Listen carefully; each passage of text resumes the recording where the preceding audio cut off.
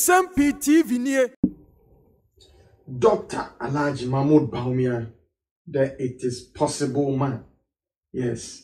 And idea. And commodity no any nearma ekoso across the campaign tours in the northern region of Ghana. Eye Nsem-Pii twetwe aso na communicate bibi pa say come 7 December 2024. Breaking the 8 is on course. Kwabena je Japan eba be kan Nsem-Pii not too long ago say aye ne nwanwa ne ho adwiri no o hyase so ne Bawumia call campaign to see region by region, constituency by constituency, and omo community by community.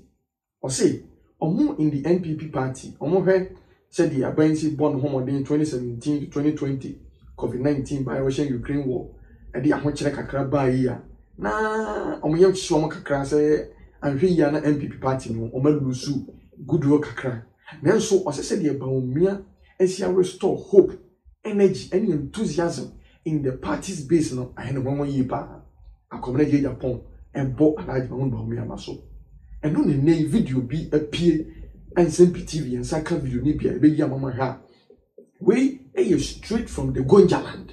Yes, Gonjaland. You name say ho and former president John Dramani Mahama Nchi Efrino.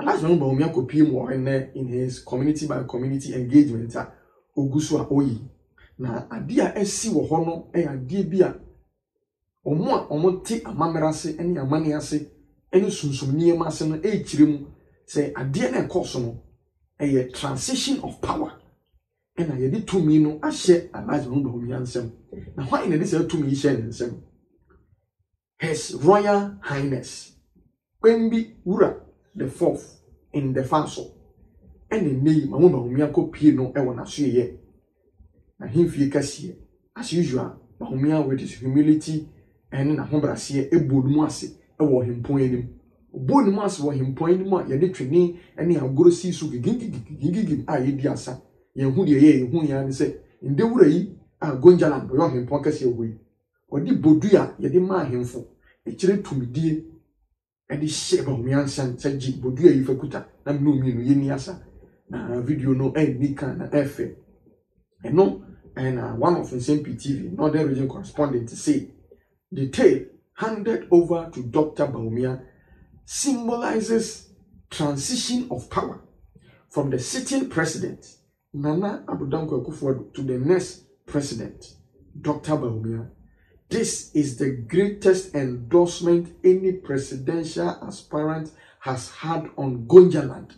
Onsi a BNC da ewo Gonja abakosemu say nipa bi epetumidie di nipa bi pese o mount up to become a leader ewo Ghana hanom aba be piemu ewo Gonjaland omo ahemfi hono ama bodu a ekuta ohempon kese no ohempon kese ndi bodu a na hye nipa ne nsem se gibodu yi ene wo kire mu se sunsumu no tumidie ene mpaninie ena ye dia to Alhaji Dr. Bawumia nsem say come 7 December 2024 Ghana for dom kokurumuti edom tumi betanichi na 7th January 2025 President Nana Akufo-Addo is going to transit power to His Excellency Alhaji Dr. Bawumia. Yanko video no said the esi ekoye ewo Gonjaland ene nkomodidi a efiri hono mo ba.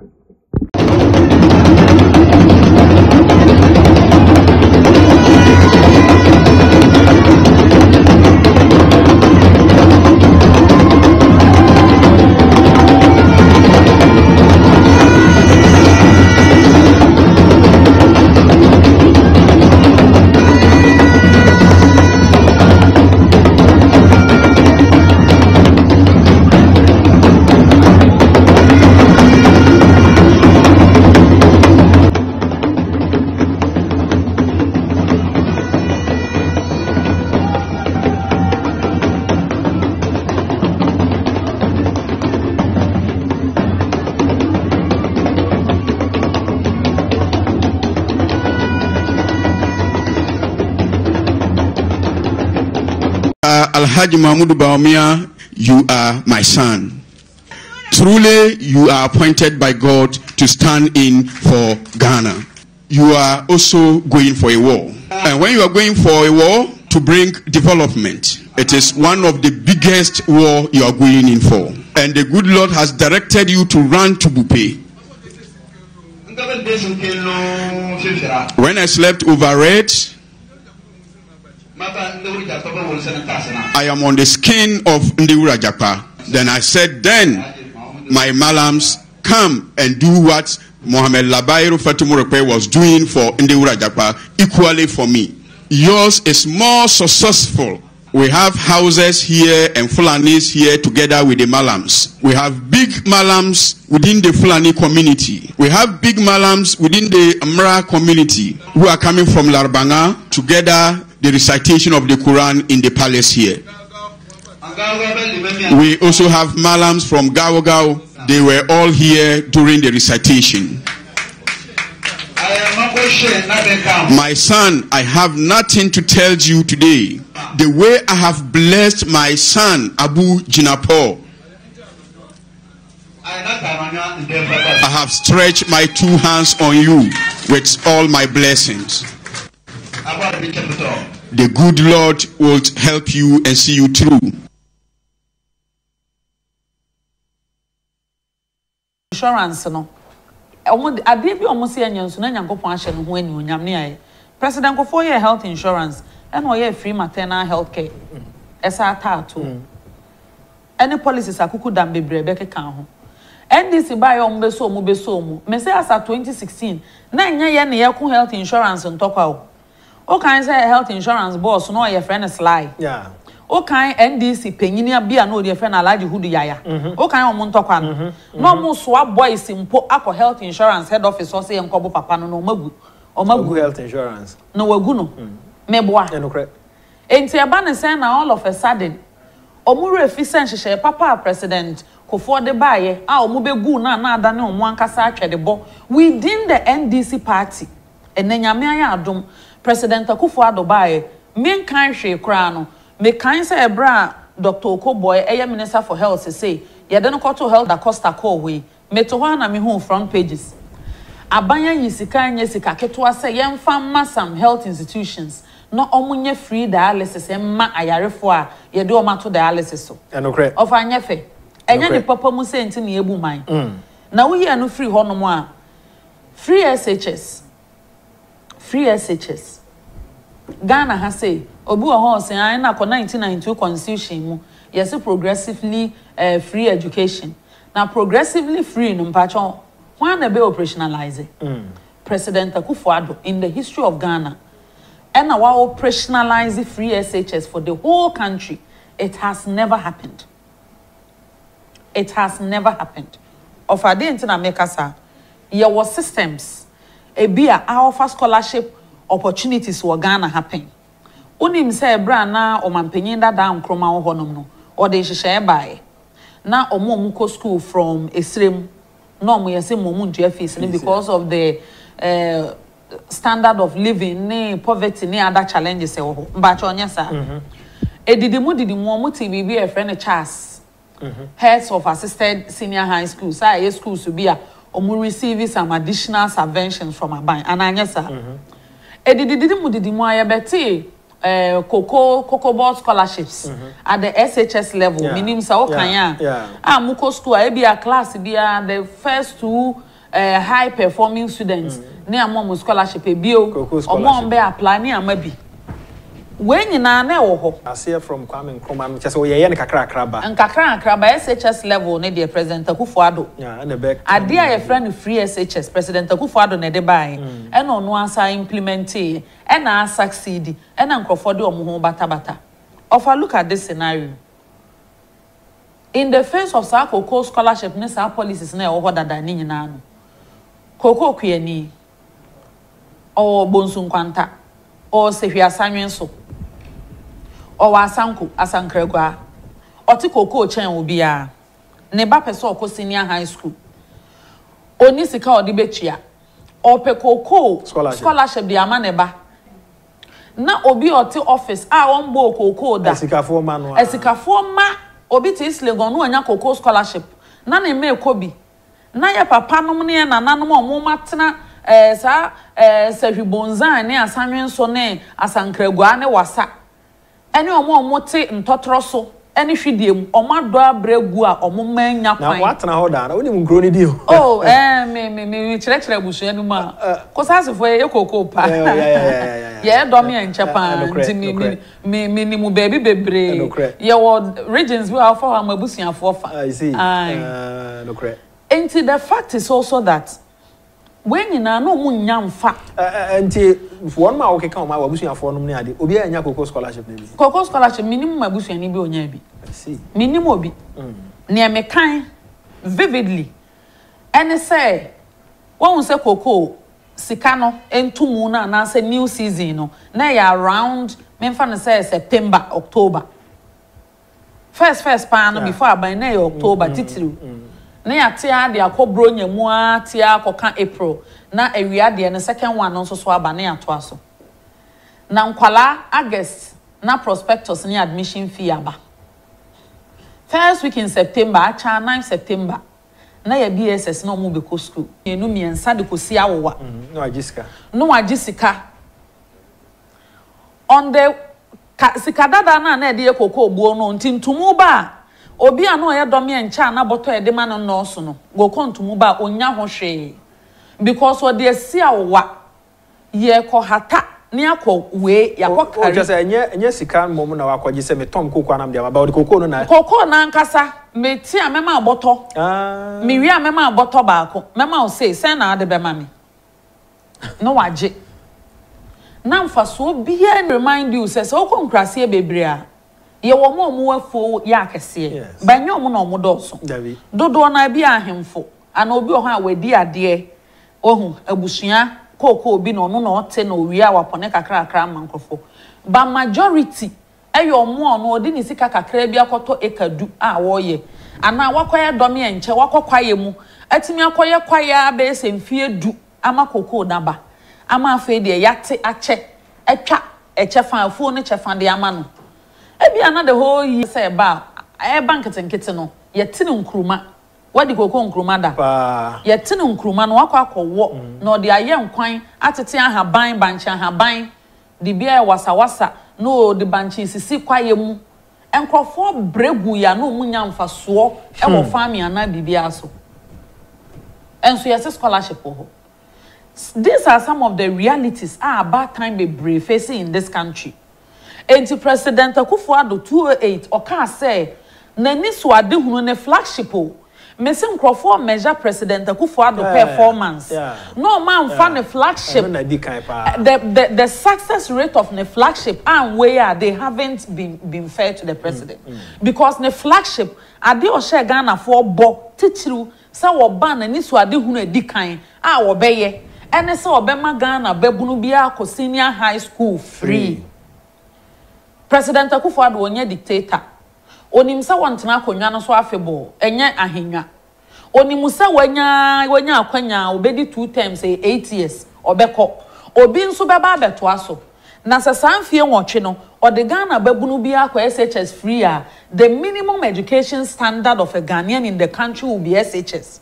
Obi boss after SHS edin ebio ne ebeye. President Akufo-Addo time so a Dr Bawumia nso beba abeto ne ebeye no so and I will come to that. And to say who weigh the performance of this government. Now one recognizes say the huge investment that President Akufo-Addo a year in SHS is to the effect to say Ghana bebunu bia bofre bia ebetimi enya the basic secondary education. Now you haven't been just to government. Share no free honum. NDC for edu 2015 omuhu say hey free SHS yetiamu 208 papa ya enjai. Yetiamu 2012 papa ye enjai osade ade yi ba be ko 2016 ade na so jadodo wonim say in 2012 nkwa NDC for Pastor Mensa Otabil nyame nipa yo preacher a obi apena se me kwa mitie no pa o ye preaching bi kan bibi about niema ye free yes e kwa na NDC for omuko twa ye no mo doctor advert ba ko 3 ono nkwa ne dio You can 46 adverts now. Obi ho nte ase. After the pastor you no omo ye nyamedwuma omo nya amanyosem. Ye bebo NDC advert wo TV so bia no onamu. Eye papa na homete. Enya sa da na me hu so osofo bia a press conference da. Make tentrofo adissociate ne ho from sad doctored and concocted material seeking to say or see free SHS nya na bibia free bia nye.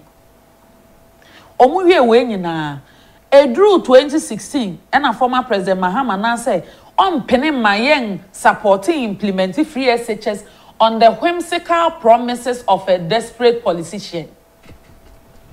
And yet say Onyan Central for ni CSOs ni bi mo muta na chi. As a free SHS enye ye da enya possible ye ntimi implement. Some say progressive into no ye kakra. Bra progressive no wa he. Wanya progressive free SHS bia. SHS was never free under former President Mahama. Yenim say education in Ghana, even at the tertiary level, is subvented. Will we say university education in Ghana today is free? Enye free. Now so I can't be a honoma buying efa. Enya buying the tier lecturers or public universities. Enti no pone e can't be free when say university education is free or Ghana. Dabi. Free no means what? President Akufo-Addo can't free SHS no. He meant free tuition, free accommodation, free food for day students, free textbooks, free uniforms. BBHS adia a call to education, library, science labs, academia BBI is absolutely free. Na free na no so do.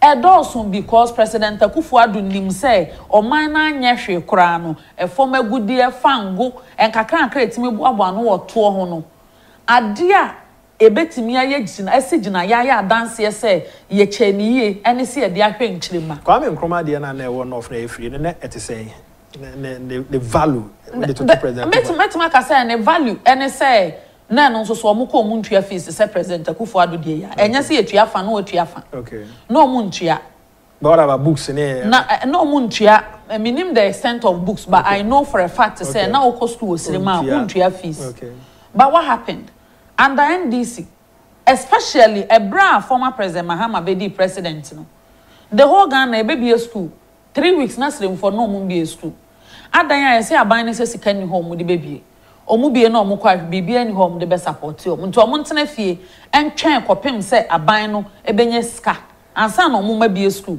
1 month na omuma school tie ni here they were losing academic periods e wa bra omone omo south na be kwa akotro exam the same day 3 years I was in Danu Drew Honoma. Young Cassa will be a school 1 month, 2 months, when see classroom, and to move back to dear later.